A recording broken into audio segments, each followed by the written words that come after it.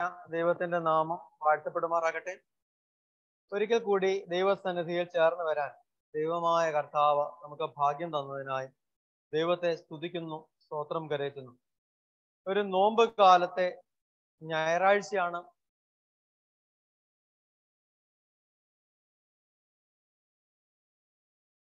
പ്രധാനമായും നാം ഓർക്കുക, ഒരു ഹോശാന പെരുന്നാളിന് മുമ്പുള്ള ഞായറാഴ്ചയാണ്. ഇന്നത്തെ ദിവസത്തിന്റെ പ്രത്യേകത ഇന്ന് 36-ാം ഞായറാഴ്ച എന്നറിയപ്പെടുന്ന ദിവസമാണ്. നോമ്പിൽ 5 ആഴ്ചകൾ നമുക്ക് പൂർത്തീകരിക്കാൻ കഴിഞ്ഞിരിക്കുന്നു. 5 ആഴ്ചകൾ, 35 ദിവസം നോമ്പിൽ പൂർത്തീകരിച്ച് ഇന്ന് 36-ാമത്തെ ദിവസമാണ്, 36th ഡേ. അതുകൊണ്ടാണ് 36-ാം ഞായർ എന്ന ഈ ദിവസത്തെ ഓർമ്മിപ്പിക്കുന്നത്. നമ്മുടെ ഇതുവരെയുള്ള യാത്ര എങ്ങനെയെന്ന് ഒന്ന് പരിശോധിക്കുന്നതിന് ഈ ദിവസം സഹായകരമാണ്. ഒരു ഹോശാന പെരുന്നാളിലേക്ക് സഞ്ചരിക്കുമ്പോൾ എങ്ങനെയാകണം നാം ഒരു പെരുന്നാളിലേക്ക് പ്രവേശിക്കുന്നത് എന്ന് നാം ചിന്തിക്കുന്നത് നല്ലതാണ്. ഇന്ന് സഭ ധ്യാനിക്കുന്ന വിഷയം the healing power of Jesus Christ who leads to new vision.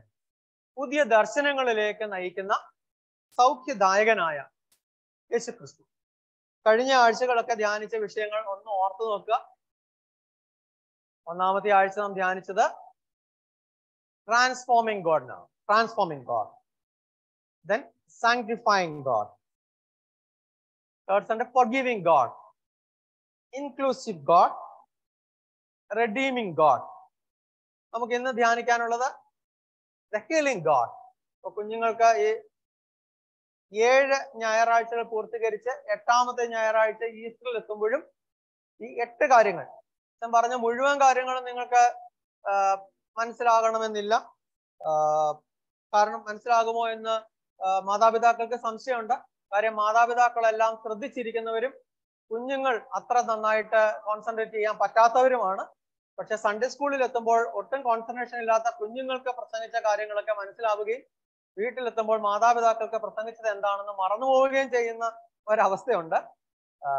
എങ്കിലും കുഞ്ഞുങ്ങൾ ഓർക്കുക, transforming God, sanctifying God, forgiving God, inclusive God, redeeming God, today healing God.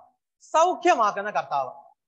ഇന്ന് വായിച്ചു കേട്ട വേദഭാഗങ്ങളൊക്കെ നമ്മെ അത് ഓർമ്മിപ്പിക്കുന്നു.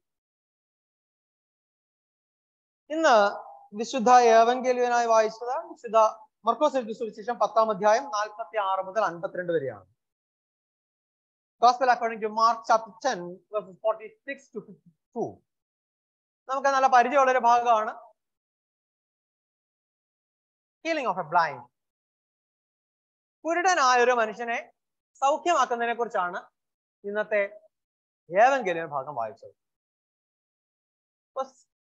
കുരുടൻ എന്ന് കേൾക്കുമ്പോൾ ദി ബ്ലൈൻഡ്, ബ്ലൈൻഡ് എന്ന് കേൾക്കുമ്പോൾ നമ്മുടെ മനസ്സിലാരാ എന്താണ് വരിക? നമുക്ക് പലർക്കും കാഴ്ചയ്ക്ക് പ്രശ്നമുണ്ട് അല്ലേ? അതുകൊണ്ടാണ് നമ്മൾ സ്പെക്സ് ഒക്കെ ഉപയോഗിക്കുക. കാഴ്ചയ്ക്ക് പല തരത്തിലുള്ള പ്രശ്നമാണ്. ചിലർക്ക് അടുത്തുള്ളതൊക്കെ കാണാം, ദൂരെയുള്ളത് കാണാൻ വയ്യ. ചിലരൊക്കെ ദൂരെയുള്ളത് കാണാം, അടുത്തുള്ളത് കാണാൻ വയ്യ.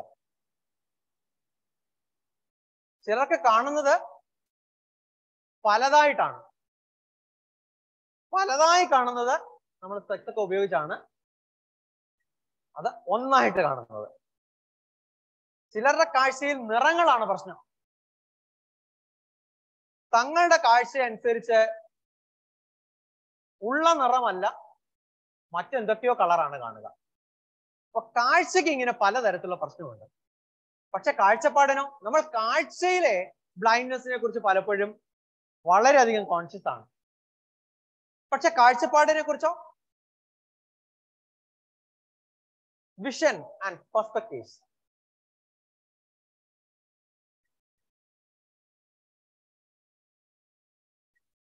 നമുക്ക് ക്രിസ്തീയ വിശ്വാസത്തെ കുറിച്ചും ക്രിസ്തുവിനെ കുറിച്ചുള്ള കാഴ്ചപ്പാട് എന്താണ്? Knowing God and know about God, ഇത് രണ്ടും രണ്ടാണ്. ദൈവത്തെ കുറിച്ച് അറിയുക, യേശുവിനെ കുറിച്ച് അറിയുക. ഹു ഈസ് ജീസസ് എന്ന് നമ്മൾ സെർച്ച് ചെയ്താൽ എത്ര അധികമായ ഡേറ്റ നമുക്ക് കിട്ടും. എന്തുമാത്രം അറിവ് കിട്ടും. പക്ഷെ നമ്മുടെ ജീവിതത്തിൽ യേശു ആരാണ്? നമ്മുടെ ജീവിതത്തിൽ യേശു ആരാണ്? എങ്ങനെയാണ് നാം യേശുവിനെ experience? What is our Christ experience? ഭർത്തിമായി എന്ന ഒരു മനുഷ്യനെ കുറിച്ചാണ് ഇന്നത്തെ ഗോസ്പൽ റീഡിംഗ്. ഭർത്തിമായെ പറഞ്ഞു തുടങ്ങുന്നത് he was a blind and he was a beggar. പ്രത്യേകിച്ച് ആരും അത്രയൊന്നും പരിഗണിക്കാത്ത ഒരാളാണ്. ഒരു ഭിക്ഷക്കാരനാണ്. വഴിയരികിൽ ഇരിക്കുകയാണ്.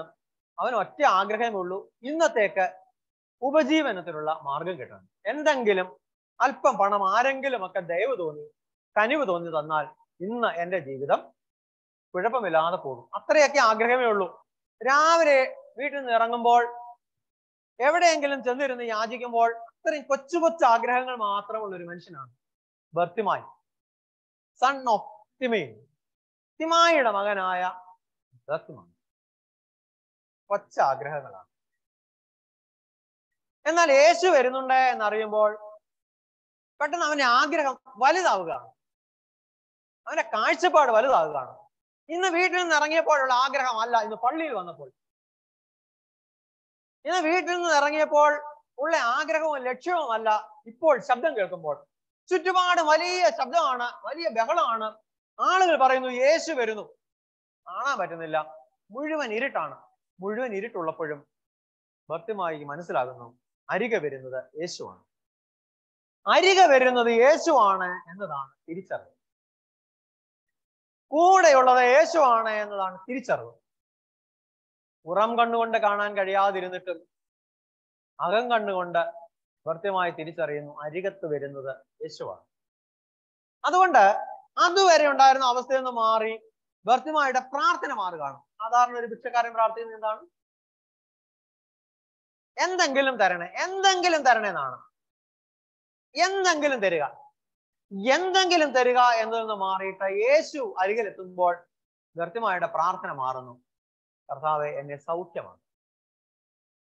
നമുക്ക് ദൈവസന്നിധിയിൽ വരുമ്പോൾ നമുക്ക് ഈ തിരിച്ചറിവുണ്ട്. ആരുടെ അരികിൽ നിൽക്കുന്നു എന്ന ബോധ്യം ഉണ്ടാകും. നമ്മുടെ കാഴ്ചപ്പാടിലുണ്ടാകുന്ന വ്യത്യാസമാണ്. നമ്മൾ എവിടെയായിരിക്കുന്നു എന്നുള്ള ബോധ്യം ഉണ്ടാവുക, ആരുടെ മുമ്പിലായിരിക്കുന്നു എന്നുള്ള ബോധ്യം ഉണ്ടാവുക. അത് നമ്മുടെ ജീവിതത്തിൽ വളരെ പ്രധാനപ്പെട്ടതാണ്. ആ അറിവില്ലാതിരിക്കുന്നതാണ് ജീവിതത്തിലെ പരാജയം. എവിടെയായിരിക്കുന്നു എന്നുള്ള തിരിച്ചറിവില്ലാതെ പോവുക, എന്തിനു വേണ്ടിയിട്ട് വന്നു എന്നുള്ള തിരിച്ചറിവ് ഇല്ലാതെ പോവുക. നോമ്പുകാലം ഓർമ്മിപ്പിക്കുന്ന ഇതാണ്, ദൈവത്തിന്റെ സാന്നിധ്യം തിരിച്ചറിയുക. നമ്മൾ എന്താണ് ദൈവത്തോട് പ്രാർത്ഥിക്കുന്നത് തിരിച്ചറിയുക. ഒരു കൺവെൻഷൻ നടക്കുകയാണ്, ഒരു ഡയോസിഷൻ കൺവെൻഷൻ നടക്കുന്നു. ഡയോസിഷൻ കൺവെൻഷൻ നടന്ന ആളുകളെല്ലാം ഇഷ്ടംപോലെയുണ്ട്. ആയിരക്കണക്കിന് ആളുകളൊക്കെ സംബന്ധിക്കുന്നുണ്ട്. എല്ലാം കഴിഞ്ഞ് വിശുദ്ധ കുർബാനയൊക്കെ കഴിഞ്ഞ് എല്ലാവർക്കും ബ്രേക്ക്ഫാസ്റ്റ് ഉണ്ട്. ഭക്ഷണമൊക്കെ കഴിച്ചുകൊണ്ടിരിക്കുമ്പോൾ ഡയോസിഷൻ എപ്പിസ്കോപ്പ ഇങ്ങനെ ആളുകളിലേക്ക് ഇറങ്ങി വരികയാണ്. ആളുകളിലേക്ക് ഇറങ്ങി വന്ന് ആളുകളൊക്കെ സംസാരിക്കുന്നു. പെട്ടെന്ന് ഒരു കുടുംബം ഓടി തിരുമേനി അടുത്തോട്ട് വന്നിട്ട് പറഞ്ഞു, തിരുമേനി, ഞങ്ങൾക്ക് വേണ്ടിയിട്ട് പ്രാർത്ഥിക്കണം. അപ്പോൾ വളരെ ശാന്തനായി നിന്ന് തിരുമേനി ചോദിച്ചു, ഞാൻ നിങ്ങൾക്ക് വേണ്ടിയിട്ട് എന്താണ് പ്രാർത്ഥിക്കുന്നത്? അവരൊരിക്കലും ആ ചോദ്യം പ്രതീക്ഷിച്ചില്ല. അവർ സാധാരണ നമ്മൾ അങ്ങനെയാണ്, എല്ലാവരോടും പറയാറുണ്ട്, അച്ഛോ പ്രാർത്ഥിക്കണേ, ഞങ്ങൾക്ക് വേണ്ടിയിട്ടും പ്രാർത്ഥിക്കണേ, ഞങ്ങൾക്ക് വേണ്ടിയിട്ട് പ്രാർത്ഥിച്ചോണേ, അല്ലേ? നമ്മൾ എത്രയോ പേരോട് പറഞ്ഞിരിക്കുന്നു. ആരെങ്കിലും ദൈവഭക്തനാണെന്ന് തോന്നിയാൽ നമ്മൾ അവരോട് പറയും, ഞങ്ങൾക്ക് വേണ്ടിയിട്ടൊന്ന് പ്രാർത്ഥിച്ചേക്കണേ. അപ്പോൾ ഈ കുടുംബം വന്ന് തിരുമേനിയോട് പറയുകയാണ്, തിരുമേനി ഞങ്ങൾക്ക് വേണ്ടിയിട്ട് പ്രാർത്ഥിക്കണേ. തിരുമേനി വളരെ കൂളായി നിന്നിട്ട് അവരോട് ചോദിക്കുന്നു, ഞാൻ നിങ്ങൾക്ക് വേണ്ടിയിട്ട് എന്താണ് പ്രാർത്ഥിക്കുന്നത്? ഒരു നിമിഷം ഈ കുടുംബം വളരെ വല്ലാതെ പരിഭ്രമിച്ചു. കാര്യം അവർക്ക് എന്ത് പ്രാർത്ഥിക്കണം എന്നതിനെ കുറിച്ച് അവർ ചിന്തിച്ചിരുന്നില്ല. തിരുമേനിയെ കാണുമ്പോൾ നമ്മൾ അങ്ങനെയല്ലേ എല്ലാവരും കാണുമ്പോൾ സുഖമാണോ എന്ന് ചോദിക്കുന്നത്? നമ്മൾ കേട്ടാലും കേട്ടില്ലെങ്കിൽ ഹൗ ആർ യു എന്ന് ചോദിക്കുന്ന പോലെ. ഹൗ ആർ യു എന്ന് ചോദിച്ചില്ലെങ്കിൽ നമുക്കൊരു ധാരണയുണ്ട് നമ്മൾ തീരെ ഓസ്ട്രേലിയയിൽ നമ്മളൊരു വിവരമില്ലാത്തവനാണ് എന്ന് മറ്റുള്ളവർ ചിന്തിക്കുമെന്ന് കരുതിയിട്ടാണ്, അല്ലേ? നമ്മൾ എല്ലായിടത്തും ചെല്ലുമ്പോൾ നമ്മൾ വളരെ യാന്ത്രികമായി നമ്മൾ ചോദിക്കുന്ന കാര്യമാണ് ഹൗ ആർ യു. ഇത് നാട് മാറിയതേ ഉള്ളൂ. നാട്ടിൽ ചെല്ലുമ്പോൾ ആളുകൾ നമ്മളോട് ചോദിക്കും, എല്ലാവരും തമ്മിൽ ചോദിക്കും, സുഖമാണോ? ഒരു വെക്കേഷൻ ഒക്കെ കഴിഞ്ഞിട്ട് വന്നവരാണ്. നാട്ടിൽ ചെന്നപ്പോൾ എല്ലാവരും കണ്ടവർ നമ്മളോട് എന്താണ് ചോദിച്ചത്? 2 കാര്യങ്ങളാണ് ആള് നാട്ടിൽ ചെല്ലുമ്പോൾ നമ്മളോട് ചോദിക്കുക. ഒന്ന്, സുഖമാണോ എന്ന് എല്ലാവരോടും ചോദിക്കുന്ന ചോദ്യം. 2, എന്നാ വന്നത്? അല്ലെ? ഉത്തരവൊന്നും കൃത്യമായിട്ട് വേണമെന്നില്ല. അതിനു മുമ്പ് അടുത്ത ചോദ്യം ചോദിക്കുക, എന്നാ പോകുന്നത്? ഈ ആളിനോട് ഒരു അല്പം കഴിഞ്ഞിട്ട് നമ്മൾ ചോദിക്കും, ഞാൻ എന്ന് പോകുന്നെന്നാണ് നിങ്ങളോട് പറഞ്ഞു ചോദിച്ചാൽ അവരതൊന്നും റെക്കോർഡ് ചെയ്തിട്ടില്ല. ഇതൊരു വളരെ സുഖകരമായിട്ട് ചോദിച്ചാണ്. എന്നാ വന്നത്, എന്നാ പോകുന്നത്? ഇയാൾ എന്ന് വന്നാലും എന്ന് പോയാലും പ്രത്യേകിച്ച് കാര്യമൊന്നുമില്ല, വെറുതെ ചോദിച്ചാണ്. ഇങ്ങനെ ചോദിക്കാൻ വേണ്ടിയിട്ട് നമ്മൾ കുറെ ചോദ്യങ്ങൾ നമ്മൾ ചോദിക്കുക. നമ്മൾ മറ്റുള്ളവരോട് പലരോടും പറയുന്നത് അങ്ങനെയാണ്, ഞങ്ങൾക്ക് വേണ്ടിയിട്ട് പ്രാർത്ഥിക്കണേ. പത്രത്തിൽ പരസ്യം വരുന്നതാണ്, വിശുദ്ധ യൂദാസ് സ്ലിഹായെ ഞങ്ങൾക്ക് വേണ്ടി അപേക്ഷിക്കണേ എന്ന് പത്രത്തിൽ സാധാരണ പരസ്യം വരാറുണ്ട്. എല്ലാവരോടും പറയണം പ്രാർത്ഥിക്കണേ. എന്ത് പ്രാർത്ഥിക്കണം? എന്താണ് ദൈവത്തോട് അപേക്ഷിക്കേണ്ടത്? ബർത്തിമായിക്ക് വളരെ ക്രിസ്റ്റൽ ക്ലിയർ ആണ്. ബർത്തിമായി പറയുന്നു, ദാവീദ് പുത്രാ, എന്നോട് കരുണ തോന്നണം, എനിക്ക് സൗഖ്യം വേണം. ദൈവസന്നിധിയിലായിരിക്കുമ്പോൾ നമുക്ക് ദൈവത്തിന് മുമ്പാകെ ഇന്ന് എന്തിന് പള്ളി വന്നു, എന്തിനാ പള്ളി വന്നത് എന്ന് നാട്ടിലെ ഒരു സ്ലാങ്ങിൽ പ്രത്യേകമായിട്ടൊന്ന് ചോദിക്കും. നീ ഇന്ന് എന്തിനാ പള്ളി വന്നത്? ഇരിപ്പ് കണ്ടപ്പോൾ അടുത്തിരിക്കുന്ന ആളിനോട് ചോദിച്ചു പോകുന്നത്, നീ എന്തിനാ പള്ളി വന്നത്? ഞാൻ അങ്ങനെയല്ല ഉദ്ദേശിച്ചത്. എന്തിനാണ് പള്ളിയിൽ വന്നത്? ഇന്ന് എന്തിനാണ് പള്ളി വന്നത്?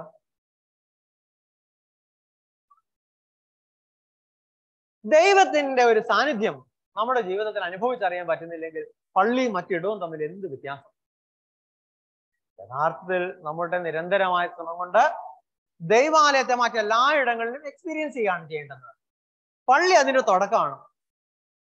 ഈ പള്ളിക്കുള്ളിൽ ദൈവത്തെ എക്സ്പീരിയൻസ് ചെയ്യാം, പുറത്തും ദൈവത്തെ എക്സ്പീരിയൻസ് ചെയ്യാം.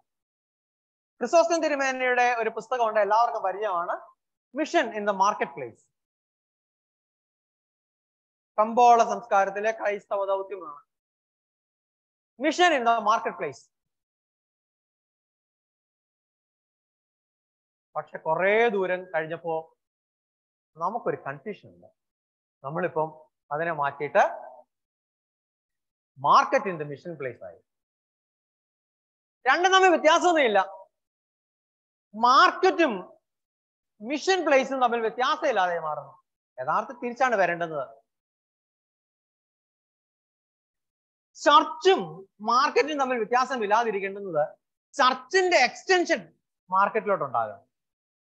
അതുകൊണ്ട് നമ്മൾ പഴയ ക്രമം അനുസരിച്ച് കരിമ്പിൻ ചെറിയാസിനെ കുറിച്ചൊക്കെ പറഞ്ഞുകൊണ്ട് ഇരിക്കുകയാണ്. ഇപ്പൊ പറയാൻ അങ്ങനെ ആളില്ലാത്തുണ്ടാക്കും. അല്ലപ്പോൾ ഒരു മദർ തെരേസയെ കുറിച്ച് ഞങ്ങൾക്ക് അച്ഛന്മാർക്ക് പ്രസംഗിക്കാൻ പറ്റും. കരിമ്പിൻ ചെറിയാസിനെ കുറിച്ചൊക്കെ നമ്മള് പണ്ട് നിരന്തരമായി കേട്ടുകൊണ്ടിരുന്ന എന്താണ്? അദ്ദേഹത്തിന്റെ ചർച്ച എവിടെ ഉണ്ടായിരുന്നു? അദ്ദേഹം മാർക്കറ്റിലായിരിക്കുമ്പോഴും അവിടെ അദ്ദേഹത്തിന്റെ ചർച്ച ആയിരുന്നു. നമ്മൾ മാറിയിട്ട് മാർക്കറ്റിലെ എല്ലാ കോൺസെപ്റ്റും നമ്മൾ ചർച്ചിൽ കൊണ്ടുവന്നു. നമുക്ക് എന്ത് കിട്ടും എന്നാണ് നമ്മൾ ചോദിക്കുക. ലാഭം എന്തുണ്ടെന്നാണ് ചോദിക്കുക. എല്ലാം കണക്കുകൾ കൊണ്ടാണ്. ദൈവസന്നിധി വരുമ്പോൾ തിരിച്ചറിയുക, recognise our need for healing. ദൈവത്തിന്റെ സന്നിധി വരുമ്പോൾ തിരിച്ചറിവുണ്ടാകണം. എന്താണ് എനിക്ക് ഉണ്ടാകേണ്ടത്? സൗഖ്യം. എന്റെ കാഴ്ചയിലാണോ സൗഖ്യം ഉണ്ടാകേണ്ടുന്നത്? എന്റെ കാഴ്ചപ്പാടിലാണോ സൗഖ്യം ഉണ്ടാകേണ്ടത്? ഏതൊക്കെ കാര്യങ്ങളിൽ ഞാൻ ബ്ലൈൻഡ് ആയിട്ടുണ്ട്? എന്തിലൊക്കെയാണ് എന്റെ കാഴ്ച മങ്ങിപ്പോയത്? എന്തിലൊക്കെയാണ് എന്റെ കേൾവി തീർന്നു പോയത്? എവിടെയൊക്കെയാണ് എനിക്ക് കുഴപ്പം പറ്റിയിട്ടുള്ളത്? ദൈവത്തോടൊന്ന് പ്രാർത്ഥിക്കണം. ദൈവമേ, എവിടെയൊക്കെ ഹീലിംഗ് ആവശ്യമുണ്ടോ അവിടെയൊക്കെ നീ എന്നെ തൊടണം. എവിടെയൊക്കെ, അത് കാഴ്ചയിലാകട്ടെ കാഴ്ചപ്പാടിലാകട്ടെ. ഇന്ന് 1-ാം പാഠം വായിച്ചത് ഉണങ്ങിയ അസ്ഥികൾ ജീവിക്കുന്നതിനെ കുറിച്ചാണ്. ഉണങ്ങിയ അസ്ഥികൾ ജീവിക്കുക. എഹെസ്കേൽ പ്രവാചകന്റെ പുസ്തകത്തിൽ ഡ്രൈ ബോൺസ്, ഒരു പ്രതീക്ഷയും ഉള്ളതല്ല. എന്നാൽ ദൈവത്തിന്റെ ആത്മാവ് എവിടേക്ക് വരുന്നു അവിടെയൊക്കെ ജീവനുണ്ട്. ദൈവത്തിന്റെ ആത്മാവ് നഷ്ടപ്പെട്ടു പോകുന്നു അവിടെയൊക്കെ ഉണങ്ങിയ അസ്ഥികൾ ഉണ്ടാകും. തിരിച്ചറിയുക, ദൈവത്തിന്റെ സന്നിധിയിൽ പ്രാർത്ഥനയോടെ ചേർന്ന് വരിക. ആരുടെ മുമ്പിൽ നിൽക്കുന്നു എന്നുള്ള ബോധ്യം ഉണ്ടാകണം. Trusting in the power of Jesus. Trusting in the power of Jesus. യേശുവിലുള്ള വിശ്വാസം ഉണ്ടാകണം. ദൈവത്തിന്റെ തന്നെ പ്രാർത്ഥിക്കുമ്പോൾ ഈ ദൈവം എനിക്ക് മതിയായവനാണെന്ന് പറയാൻ പറ്റുന്നു. ബർത്തിമായുടെ ഉറപ്പിതാണ്. എല്ലാവരും അവനോട് പറയുന്നു മിണ്ടാതിരിക്കാൻ. Keep silence. നമ്മൾ എല്ലായിടവും സ്കൂൾ മുതൽ കേട്ടു തുടങ്ങിയ പ്രയോഗമാണ്. Keep silence. നീ മിണ്ടാതിരിക്കുക. മിണ്ടാതിരിക്കുക. ബർത്തിമായി പറയുന്നു ഞാൻ എങ്ങനെ മിണ്ടാതിരിക്കും? ഇത് എന്റെ ലാസ്റ്റ് ചാൻസ് ആണ്. യേശു അരികത്തൂടെ പോയിട്ട് മിണ്ടാതിരുന്നാൽ എനിക്ക് എങ്ങനെ സൗഖ്യം കിട്ടും? യേശുവേ, ദാവീദ് പുത്ര, എന്നോട് കരുണ തോന്നുന്നു. മുമ്പിലൂടെ കടന്നു പോകുന്നത് സാധാരണ ഒരു മനുഷ്യൻ. എല്ലാവരോടും പണം ചോദിച്ചവരും പറയുന്നു എനിക്കിപ്പോൾ ആവശ്യം പണമല്ല, ഞാൻ നിനക്ക് എന്ത് ചെയ്തു തരണമെന്ന് യേശു ചോദിക്കുമ്പോൾ അവന്റെ മറുപടി എനിക്ക് കാഴ്ച പ്രാപിക്കണം. വളരെ ക്ലിയർ ആയിട്ടാണ് അവൻ പറയുക, റബ്ബൂനി, എനിക്ക് കാഴ്ച പ്രാപിക്കണം. And the blind man said to him, Rabbi, let me recover my sight. Rabbuni,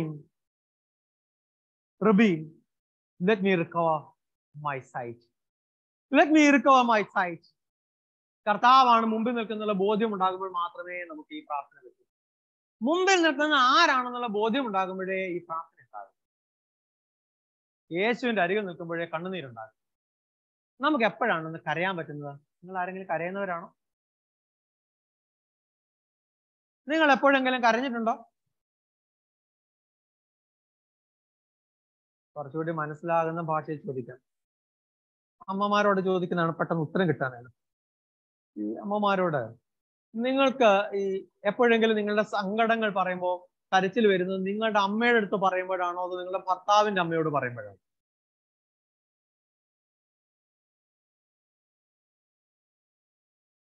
നിങ്ങളുടെ മദറിനോട് പറയുമ്പോഴാണോ നിങ്ങളുടെ മദർ ഇൻ ലോയോട് പറയുമ്പോഴാണോ നിങ്ങൾക്ക് കരച്ചിൽ വരുന്നത്, നിങ്ങളുടെ സങ്കടം പറയുമ്പോൾ കണ്ണുനീര് വരുന്നത്?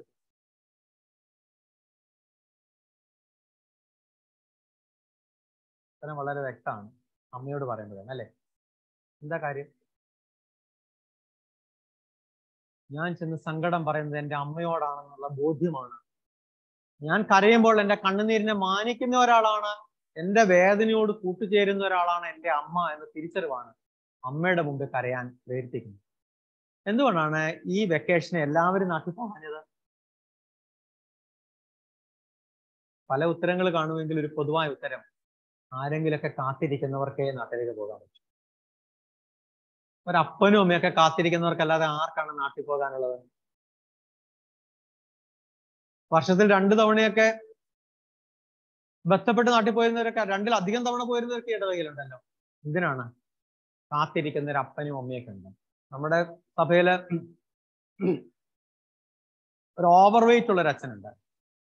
പേരൊന്നും നിങ്ങൾ അനുസരിച്ച് പോകണ്ട. അച്ഛന്റെ വലിയ പ്രശ്നമാണ് ഈ ഓവർ വെയിറ്റ്.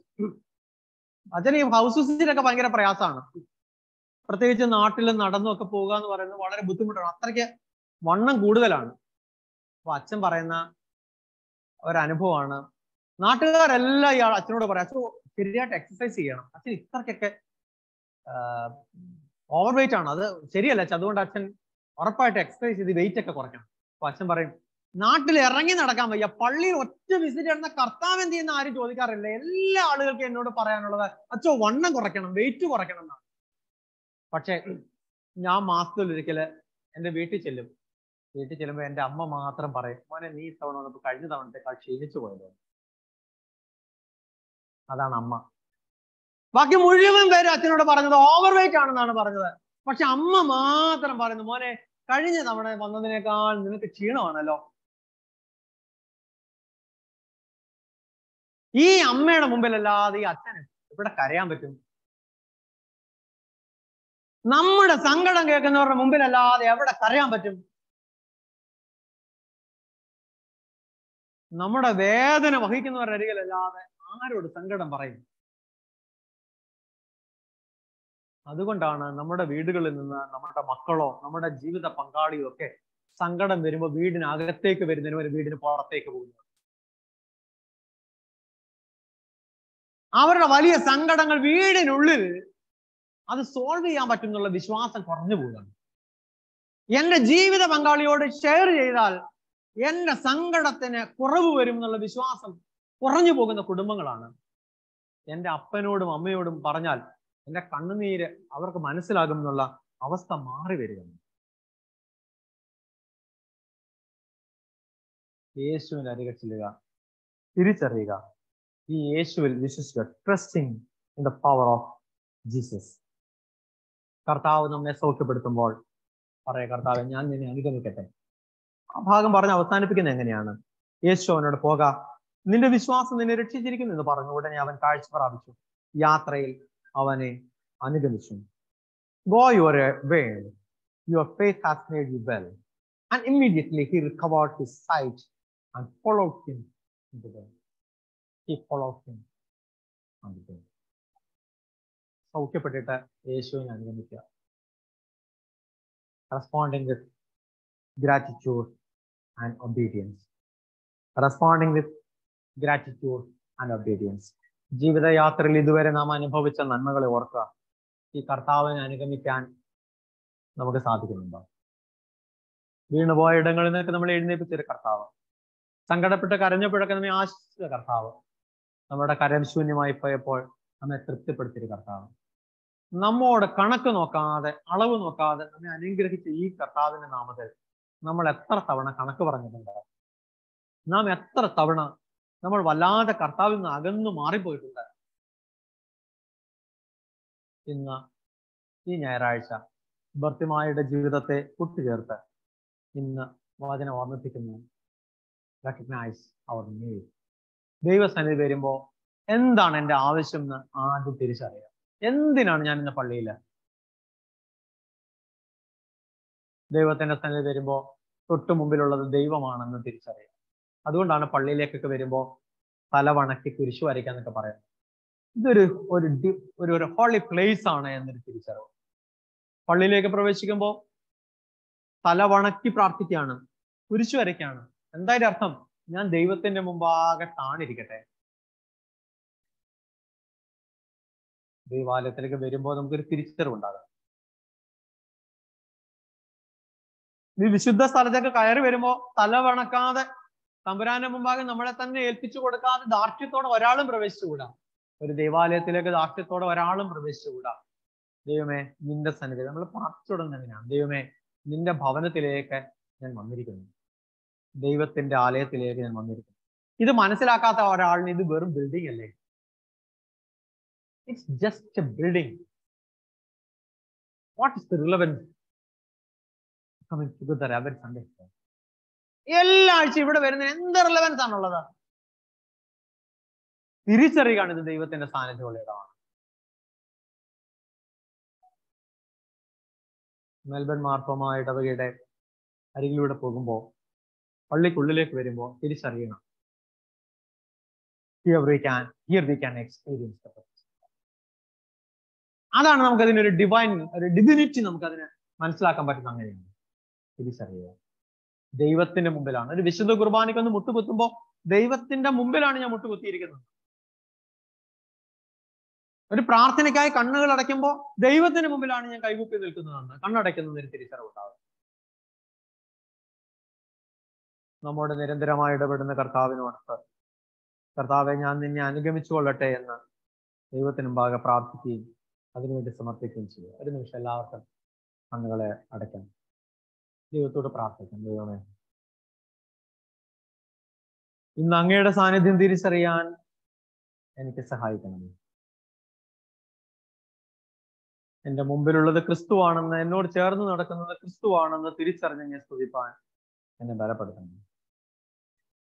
അങ്ങയിൽ നിന്ന് കൃപകൾ പ്രാപിച്ച് അങ്ങയെ അനുഗമിക്കുന്നവരായിരിക്കാൻ ഞങ്ങളെ സഹായിക്കണം. നിങ്ങൾക്ക് പുതിയ കാഴ്ചയും പുതിയ ദർശനവും നൽകണം. ഉയർന്നും പൊങ്ങിയുമുള്ള സിംഹാസനത്തിൽ ഇരിക്കുന്ന കർത്താവിനെ കാണാൻ ദൈവമേ നിങ്ങൾക്ക് തുടങ്ങും. ഞങ്ങൾ ഇന്ന് സ്വീകരിക്കുന്ന വിശുദ്ധ കുർബാന കർത്താവിന്റെ ശരീര രക്തമായി അനുഭവിപ്പാൻ ഞങ്ങൾക്ക് കാഴ്ച നൽകണം. ഞങ്ങൾ കേൾക്കുന്ന ഓരോ ശബ്ദവും ദൈവത്തിന്റെ ശബ്ദമായി ഗ്രഹിപ്പാൻ ഞങ്ങളുടെ കാതുകളെ തുറക്കണം.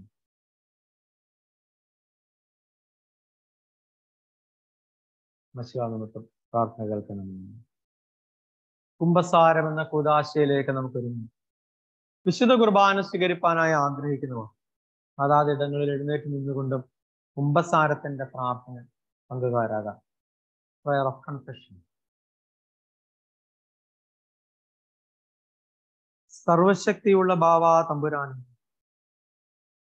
നിനക്ക് വിരോധമായും ലോകത്തെ രക്ഷിപ്പാനായും തന്റെ കൃപയാൽ വിശുദ്ധ കന്യകമറിയാം ജനിച്ച് ഞങ്ങൾക്ക് വേണ്ടി കഷ്ടത അനുഭവിച്ച് മരിച്ച് ഞങ്ങൾക്ക് രക്ഷ നൽകിയ മശിഹാ തമ്പുരാനും നിനക്ക് വിരോധമായും സകലത്തെയും ജീവിപ്പിക്കുന്നവനും ആശ്വസിപ്പിച്ച് ശുദ്ധീകരിക്കുന്നവനുമായ പരിശുദ്ധാത്മാവാൻ തമ്പുരാനെ നിനക്ക് വിരോധമായും ഞാൻ ചെയ്തു പോയ സകല പാപങ്ങളെയും ഏറ്റുപറഞ്ഞ് സങ്കടപ്പെടുന്നു.